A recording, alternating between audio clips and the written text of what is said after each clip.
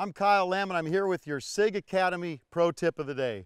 A lot of times we come up to a barricade, we want to take our pistol and we want to start touching it on the side of the barricade. That's a good way to induce a stoppage. If you have a light on your pistol, it even puts more torque on the gun. So what I try to do, instead of pushing my pistol against the barricade, I'm either going to push my thumb or my knuckles against the barricade. If I use my thumb, I'll just simply push it against the barricade and make my shot. Or my knuckles, push my knuckles against the barricade and make the shot. Once again, come visit us at SIG Academy. Shoot around the barricades. You can build this barricade by finding the instructions on the Viking Tactics website.